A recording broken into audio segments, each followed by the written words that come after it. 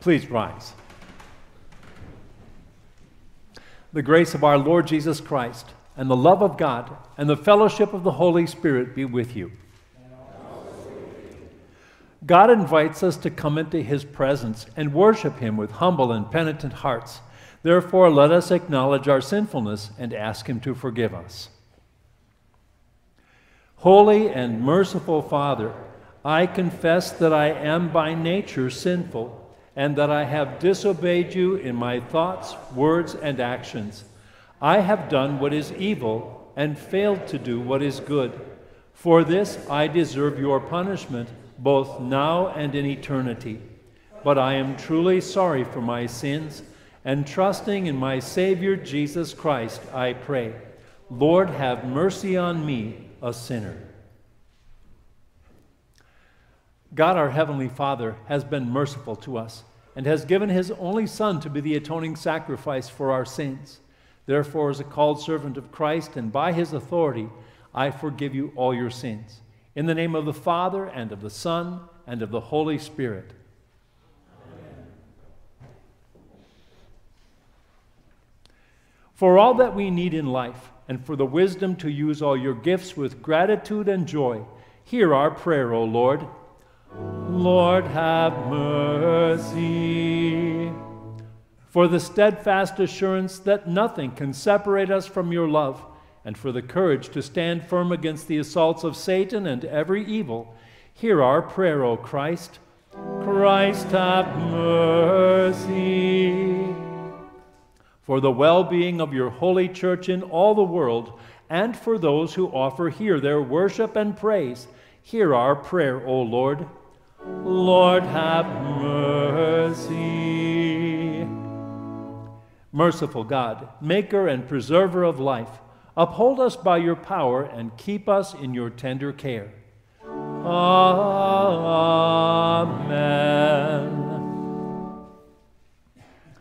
The works of the Lord are great and glorious. His name is worthy of praise. O Lord, our Lord, how glorious is your name in all the earth. Almighty God, merciful Father, you crown our life with your love. You take away our sin. You comfort our spirit. You make us pure and holy in your sight. You did not spare your only Son, but gave him up for us all. O Lord, our Lord, how glorious is your name in all the earth. O Son of God, eternal Word of the Father, you came to live with us. You made your Father known. You washed us from our sins in your own blood. You are the King of glory. You are the Lord. O Lord, our Lord, how glorious is your name in all the earth.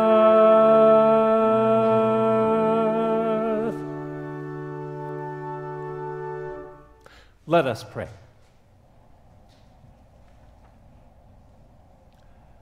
Grant us, Lord, the Spirit to think and to do what is right, that we who cannot do anything that is good without you may by your help be enabled to live according to your will. Through Jesus Christ, your Son, our Lord, who lives and reigns with you and the Holy Spirit, one God, now and forever.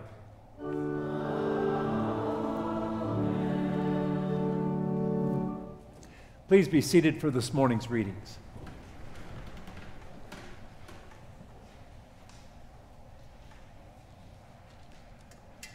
I invite you to follow along on the back of your bulletin with the scriptures for this 9th Sunday after Pentecost. Our Old Testament lesson has the prophet Jeremiah speaking a warning to the false teachers and a promise that God will send people who do share his message with the people, and finally, at the proper time, will send Christ to be our righteousness and fulfill all those gospel promises of the Old Testament. Woe to the shepherds who destroy and scatter the sheep of my pasture, declares the Lord. Therefore, this is what the Lord, the God of Israel, says about the shepherds who shepherd my people. You have scattered my flock. You have driven them away. You have not taken care of them, but I will certainly take care of you because of the evil things you have done, declares the Lord. I will gather what is left of my flock out of all the countries where I have driven them, and I will bring them back to their pastures. They will be fruitful and multiply. I will raise up shepherds over them who will shepherd them. They will no longer be afraid or terrified, nor will any be missing, declares the Lord. Listen, the days are coming, declares the Lord, when I will raise up for David a righteous branch, who will reign wisely as king and establish justice and righteousness on earth. In his days, Judah will be saved, and Israel will dwell securely. This is the name by which he will be called, the Lord our righteousness. This is the word of our Lord. If you would turn to page 72 in the front of your hymnals, we will continue with the singing in unison of our psalmody for this morning, Psalm 23.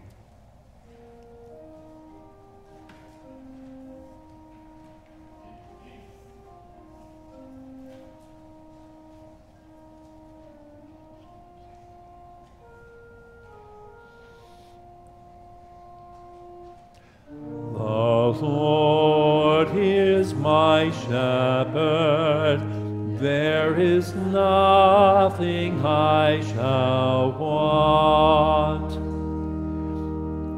The Lord is my shepherd, I shall not be in want. He makes me lie down in green pastures. He leads me beside quiet waters. He restores my soul. He guides me in paths of righteousness for his name's sake. Even though I walk through the valley of the shadow of death, I will fear no evil.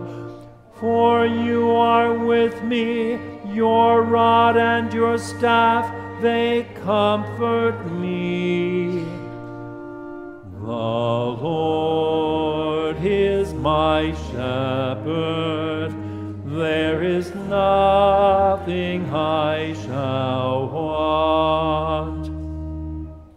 You prepare a table before me in the presence of my enemies. You anoint my head with oil, my cup overflows. Surely goodness and love will follow me all the days of my life, and I will dwell in the house of the Lord forever. Glory be to the Father, and to the Son, and to the Holy Spirit, as it was in the beginning, is now, and will be forever. Amen. The Lord is my shepherd, there is nothing I shall want. Our Our second lesson for today is taken from Paul's letter to the Ephesians. We read chapter 2, verses 13 through 22. This was especially good news for the Gentile Christians in Ephesus to hear that which had divided the Jews from the Gentiles has been removed.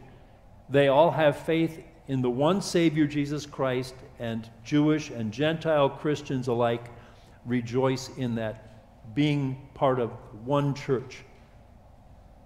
But now in Christ Jesus, you who once were far away have been brought near by the blood of Christ. For he himself is our peace. He made the two groups one by destroying the wall of hostility that divided them when he abolished the law of commandments and regulations in his flesh. He did this to create in himself one new person out of the two, in this way making peace. And he did this to reconcile both to God in one body through the cross, by putting the hostility to death on it. He also came and preached peace to you who were far away, and peace to those who were near. For through him we both have access to the Father by one Spirit. So then, you are no longer foreigners and strangers, but you are fellow citizens with the saints and members of God's household. You have been built on the foundation of the apostles and prophets, with Christ Jesus himself as the cornerstone. In him the whole building is joined together and grows into a holy temple in the Lord. In him you too are being built together into a dwelling place for God by the Spirit. Alleluia.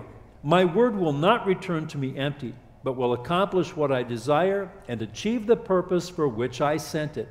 Alleluia.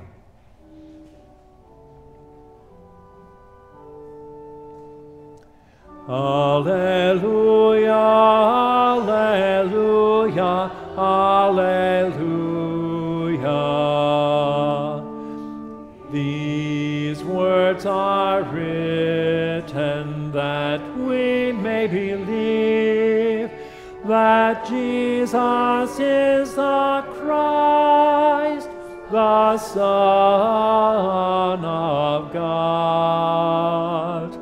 Alleluia, alleluia, alleluia.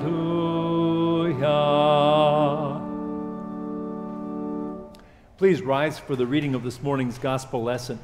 As this is also our sermon text for the day, I will not have you rise to hear it read at that time. This morning we hear from the Gospel according to Mark. We read chapter 6, verses 30 through 34 in Jesus' name. The apostles gathered around Jesus and reported to him all that they had done and taught. He said to them, "Come away by yourselves to a secluded place and rest a while."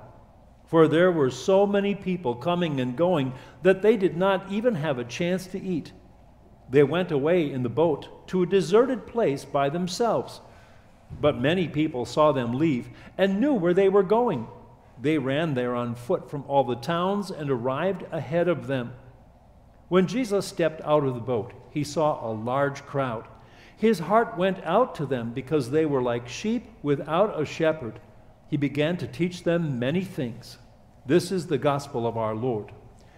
Praise be to you, Christ. The congregation may be seated. We continue with the singing of the first four verses of our hymn of the day, hymn 362, Lord Jesus Christ, my Savior blessed.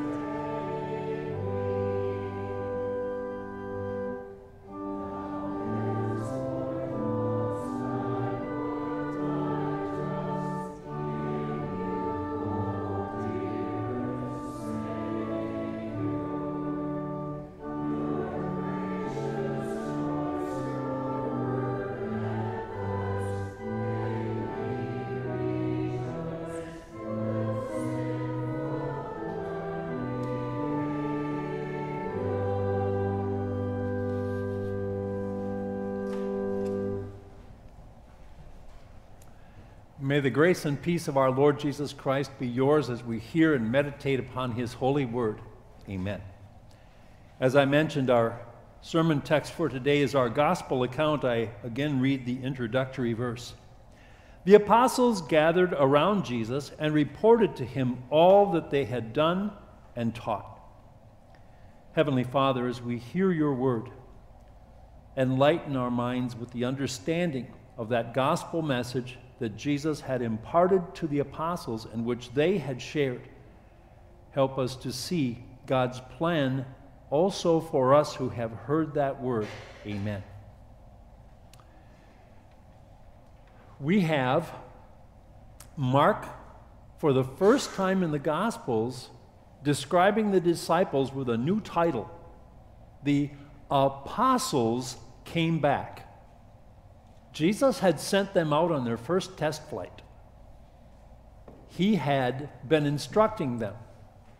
While he spoke in parables so much to the crowd, he spoke in clear terms to the disciples, teaching them about God's plan of salvation, about mankind's sin and God's grace, which was going to be expressed in Christ's saving work in his life and death and resurrection.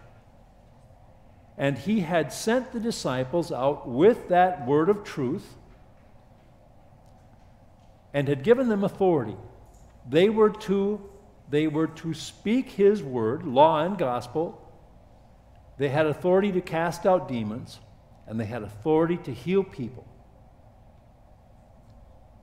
And we're told in the other gospel accounts that they had driven out demons, they had laid hands on people and had healed them and had preached about repentance. This was an exhilarating thing for them. The Lord had sent them out for a determined time, and now they were back and reporting. It was exhilarating. We laid hands on this person and they were healed. We told this demon to leave and he had nothing to do but leave. It was also taxing. And we have Jesus saying to them, "Come away by yourselves to a secluded place and rest a while." They had come back to that area of Capernaum, and every time Jesus was by Capernaum, there were crowds. They couldn't even get time to eat, so Jesus wanted them to get away, to be able to have a break. This is something that you notice pastors and Christian school teachers, as well as the people who work in factories and public schools and other things, take vacations, get refreshed, get refocused. Missionaries go on furlough to do the same thing. And here Jesus is desiring that for his disciples who now have been sent out. They are now apostles. You notice that our theme in the bulletin is our aptitude to teach. And we're looking at that aptitude that the disciples have in our text today. Do you remember when you were in school going to a class and taking an aptitude test?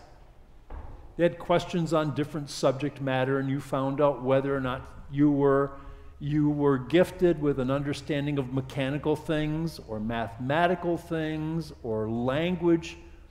And your teacher might look at that test and say, "You should study to be this," or "You should plan on doing that for your livelihood." Did Jesus only pick disciples who were gifted speakers? No. He chose a doctor, he chose a tax collector, he chose fishermen. But they were given aptitude. If you look in the dictionary, the first definition of aptitude is a natural or a given talent or ability. Jesus had given the disciples the talent, the ability, as he spoke to the crowds. He modeled how to teach. As he spoke directly to the disciples, he shared with them his true word, what to teach. And then he sent them out for this first practice run. You and I in our lives, from the time we were little children and our parents were reading to us from the Bible storybook, to Sunday school, being taught in class, to vacation Bible school, confirmation class, hearing the word in worship, you and I have been taught and given God's true word. And we have seen our parents, Sunday school, VBS teachers, pastor, train us, teach us, model to us how to share the word with others.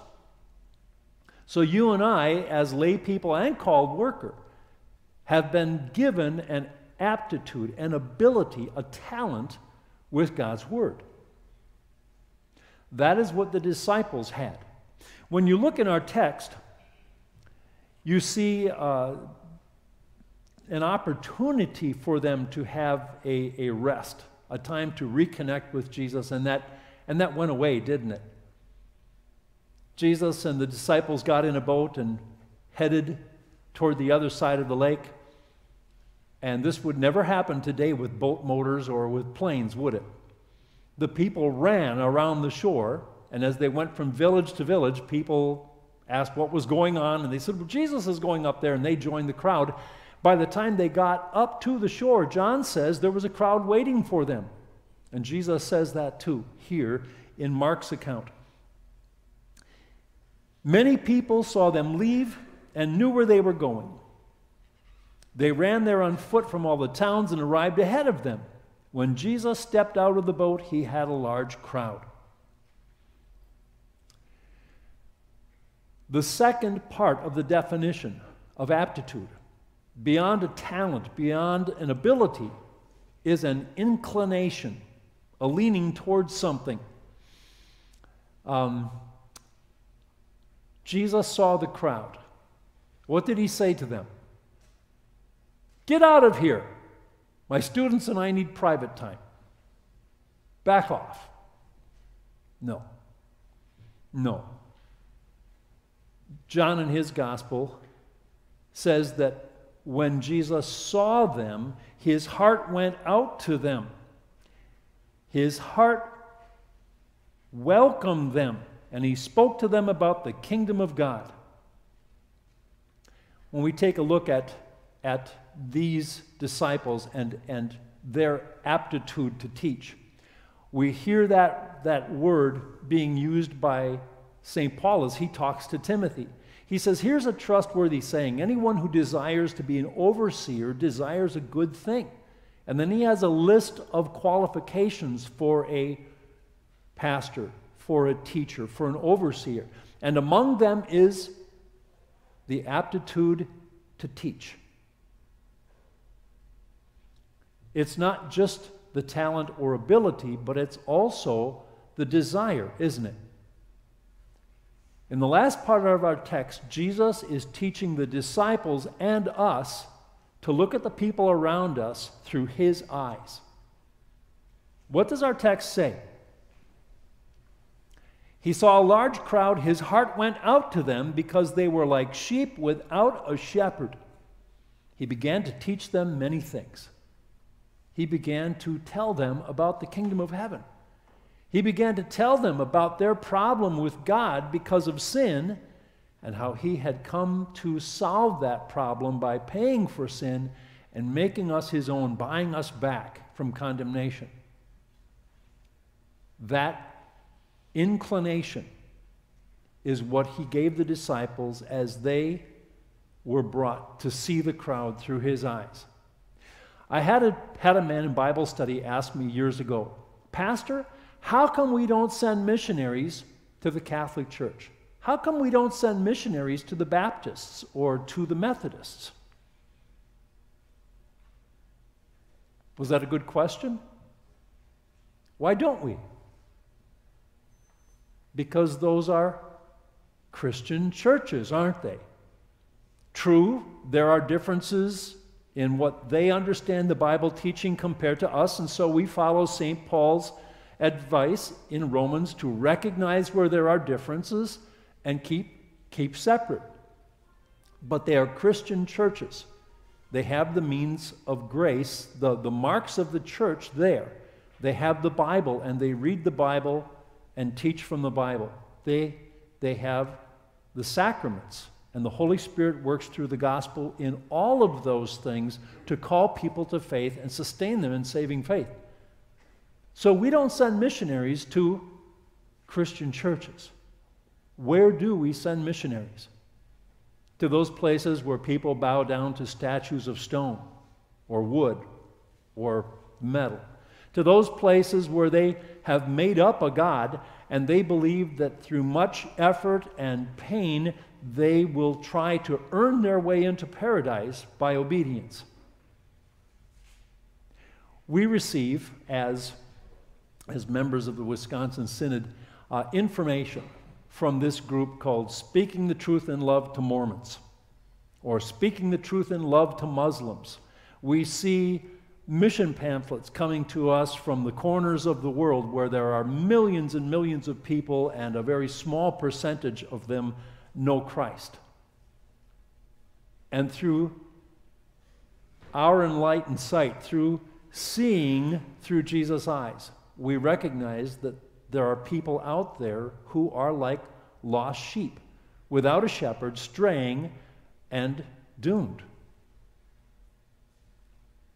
And that moves us, knowing God's love for us in Christ, that moves us to look to them in the same way Jesus did.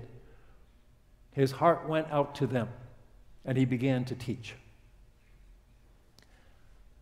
This text encourages us. Isn't this an interesting thing? So many times when we see this text, the following passages about Jesus' miraculous feeding of the 5,000 are connected to it. And this focus is lost in looking at the wondrous act that Jesus performed. But here Jesus is talking to us about our talent, our ability that he has given us, that has been trained into us.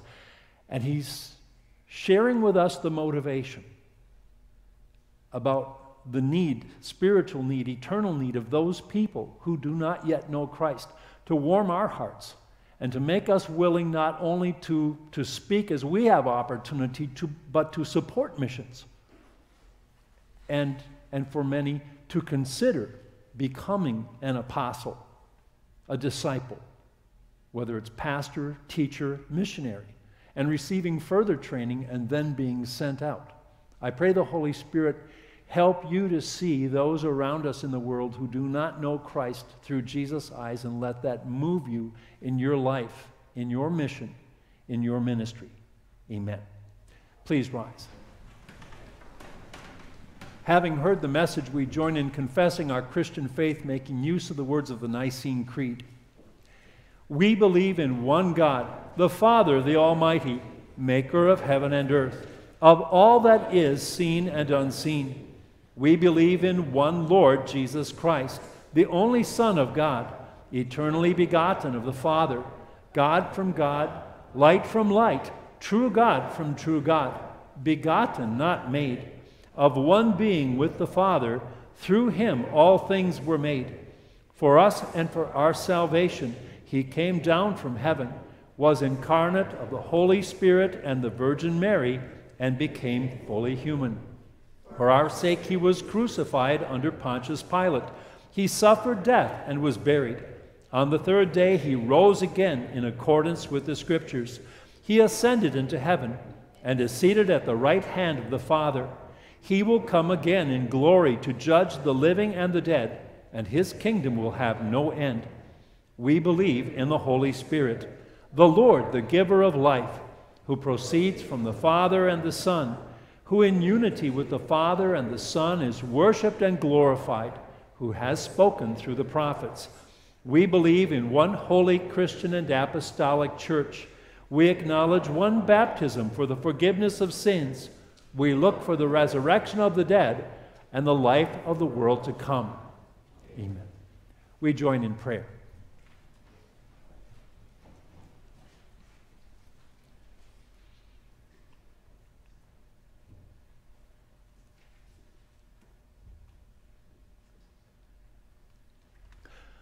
Almighty God, Heavenly Father, once again we have enjoyed the privilege of gathering in this house of worship to hear your holy and precious word.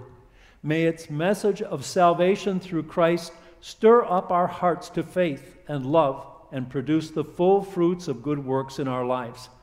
May we not forget your word, which we have heard, or bring shame upon it by our lips speaking against it, our hearts not believing it, or our lives not obeying it. Keep your word in the minds and hearts of our loved ones not present with us this day, and return them soon to fellowship with us. Through the Spirit, open the Scriptures more and more to our understanding, that we might know you better, the only true God, and Jesus Christ, whom you sent to save us.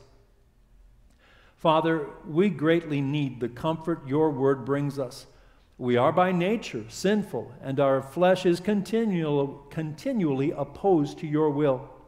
We often find that we act against your commandments, doing the very things you forbid and neglecting the things that you command.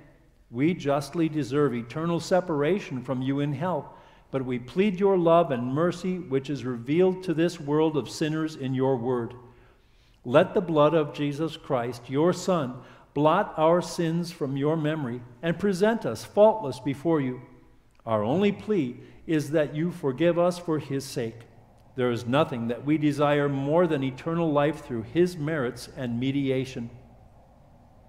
Father, from your word, we know that your heavenly throne is a throne of grace, and that Jesus our Savior intercedes for us there. To it we come burdened with our worries, cares, and needs, our sorrows, troubles, and illnesses. Fold us to your bosom, and by your counsel and aid relieve us of our many burdens according to your will. We know you are a God so gracious and merciful, so near us when we pray, and so quick to respond to our pleas. Why then should we be fearful or anxious about our future? O Father, according to your own promise, bless us now and always for Jesus' sake, in whose name we ever pray. Who art in heaven, hallowed be thy name. Thy kingdom come, thy will be done on earth as it is in heaven. Give us this day our daily bread, and forgive us our trespasses as we forgive those who trespass against us. And lead us not into temptation, but deliver us from evil. For thine is the kingdom, and the power, and the glory, forever and ever. Amen. We join in the sacrament on page 33. The Lord be with you.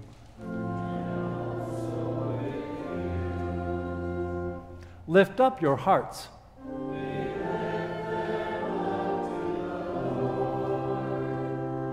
Let us give thanks to the Lord our God.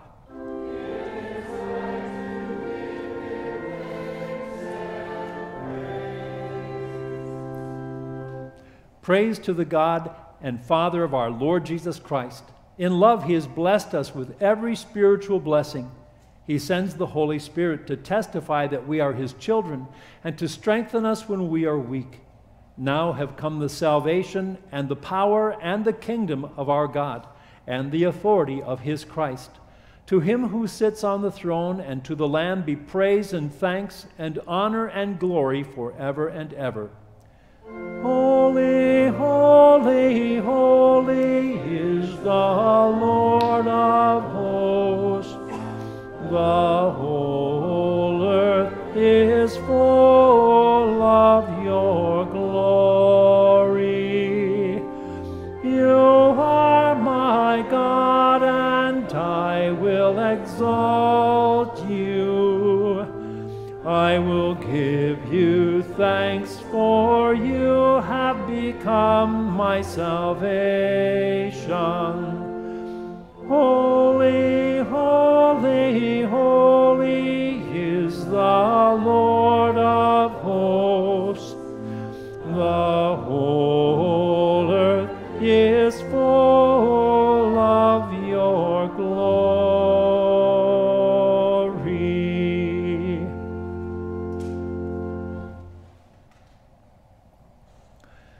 Our Lord Jesus Christ, on the night he was betrayed, took bread, and when he had given thanks, he broke it and gave it to his disciples, saying, "Take and eat.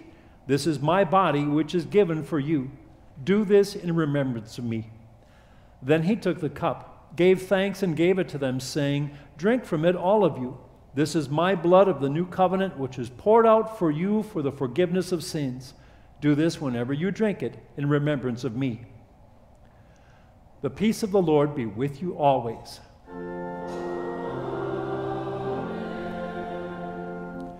O Christ, Lamb of God, you take away the sin of the world. Have mercy on us. O Christ, Lamb of God, you take away the sin of the world. Have mercy on us. O Christ, Lamb of God, you take away the sin of the world. Grant us your peace.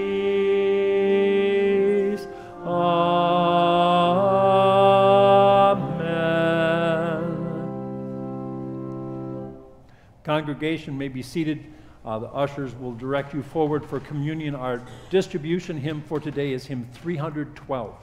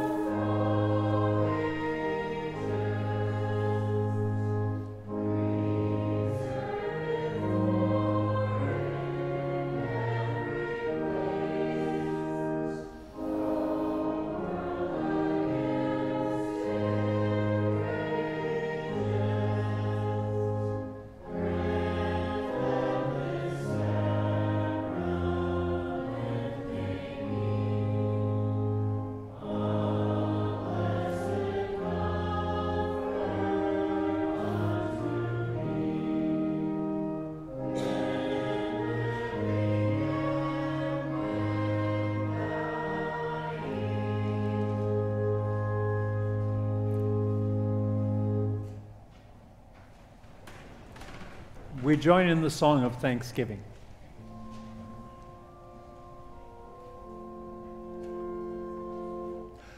Thank the Lord and sing his praise. Tell everyone what he has done. Let all who seek the Lord rejoice and proudly bear his name. He renews his promises and leads his people forth in joy. With shouts of thanksgiving, Alleluia, Alleluia.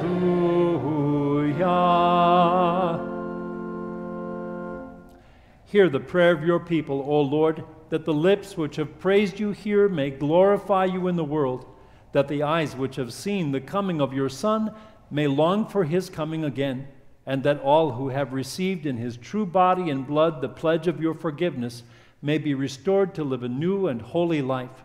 Through Jesus Christ our Lord, who lives and reigns with you and the Holy Spirit, one God, now and forever. Amen.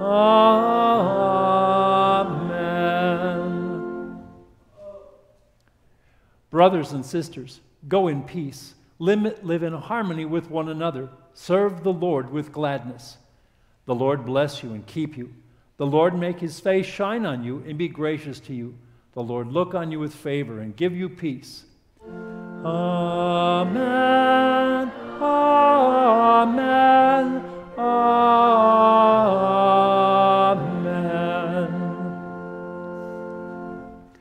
Please be seated. We close our service this morning with the singing of verse 5 of hymn 362, Lord Jesus Christ, my Savior blessed.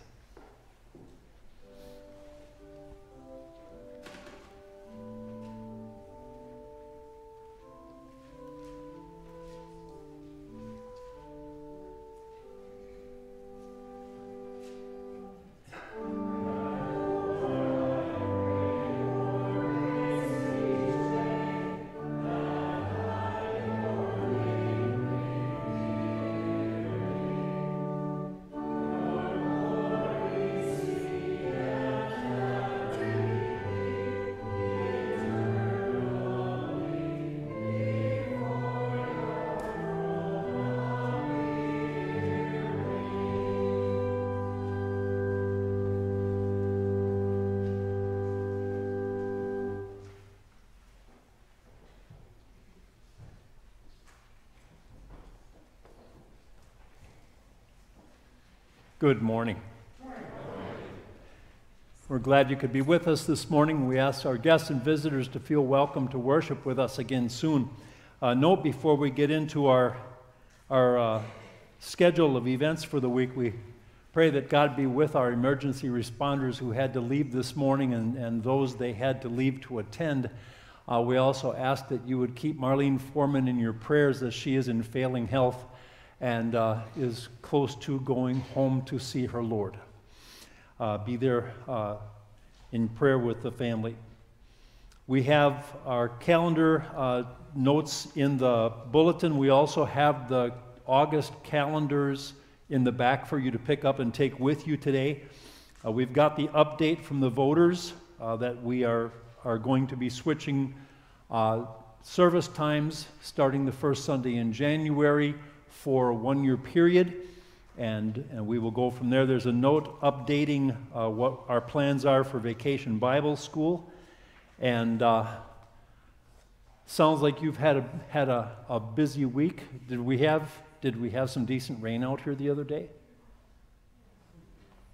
It's always spotty, but I heard from some areas where they got an inch. This time of year, we always watch, and everybody who's connected to agriculture looks for good clouds.